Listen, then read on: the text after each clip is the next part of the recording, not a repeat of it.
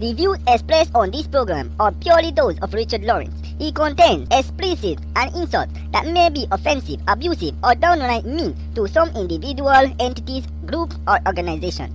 You should not listen if you are easily insulted, overly sensitive, lack a sense of humor, or just have a stick up your... If you go on and you are offended by this video or audio, we really don't give a... As this is a frequent occurrence, we have set up an email to which you may submit all your complaints. The email address is please@foff.com. That's please@foff.com. As this is only meant for intelligent, honest, open-minded person, viewers and listener discretion is strongly advised. Enjoy! Welcome to Richard's Report.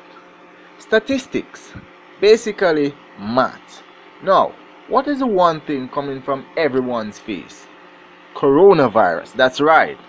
For some, just the name, and for others like Tom Hanks, the actual COVID-19 coronavirus. We're all trying to get a handle on this situation, although many of us have not been particularly kind, beating people for sneezing on buses. Hello, there was coughing and sneezing before COVID-19. For example, sneezing is a way to get people to bless you. Many places have also been declared disaster areas, like Jamaica and Texas. But I wonder, why wasn't the entire United States of America declared a disaster area once Donald J. Trump was elected president? COVID-19 has not only become a buzzword, she has brought many words beside her, like social distancing, don't touch me, and my favorite, it's not me, it's you. Coronavirus has gotten everyone talking. Take me for example. I have not uploaded a single video from November when this virus broke out. And see, the coronavirus got me to get up off my ass and do it. Another group who are talking is the religious ones. For example, Christians believe that this is the events prophesied in Revelations. Personally, I don't believe it is much of a prediction to say human fuckery will come back to fuck human. That's not a prediction, that's an inevitability. It's like someone saying, one day Trump will stop being president. Yes, it's a good thought, no kidding. When his term is finished, of course, he could be elected for a second term. But still, surely, he'll leave after that. But, then again, he could use his Article 2 or his executive order to amend the Constitution to make him president for life. It would be like a pope. You can't elect a new pope until the old one dies or step down. And let's face it, Donald Trump will not be stepping down. If that fails, then he could capture and release COVID-19 weekly. Sorry folks, there has been a coronavirus outbreak. We can't hold elections. But wait, there's death. Surely that will get rid of him for us, unless he discovers a way to preserve his brain in a jar using his natural abilities. Although he wouldn't be the same president without his hands and arms to flap like a bird trying to take off. But not to worry, he will give the job of carrying the jar around to Jared Kushner. All we need to do is wait for him to drop it. Then Trump's brains will slowly die on the floor. I am going to use some statistics to make some prediction re this coronavirus. Now, please note these predictions may not be kind, but math never promised to be kind.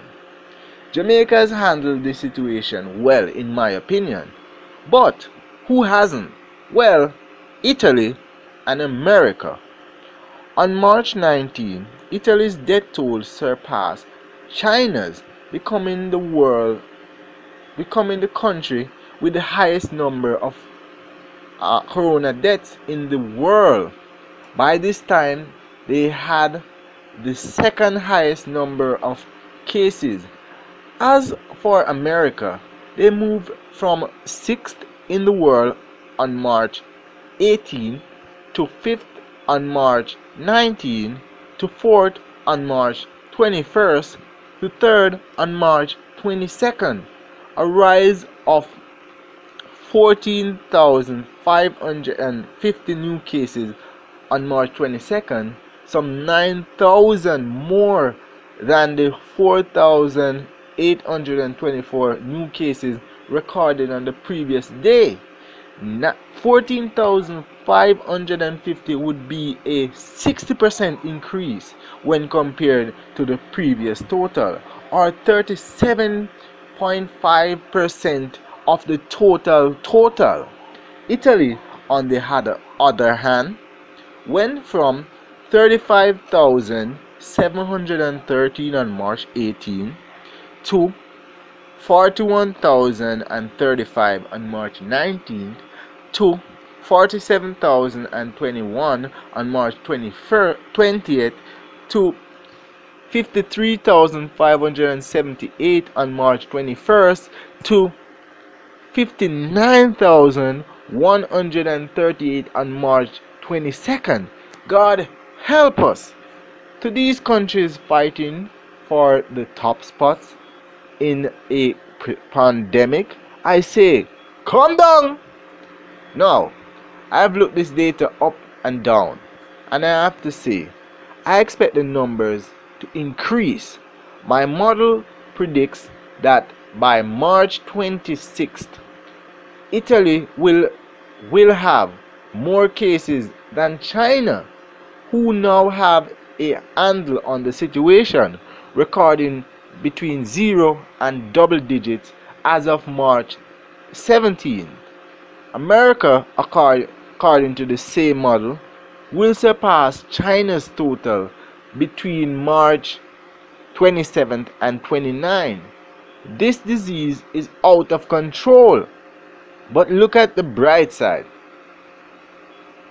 Look at the bright side. Period. That's it. Once you figure out what that bright side is, let me know in the comments below.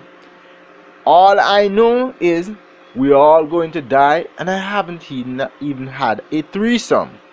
Thanks for watching. See you next time.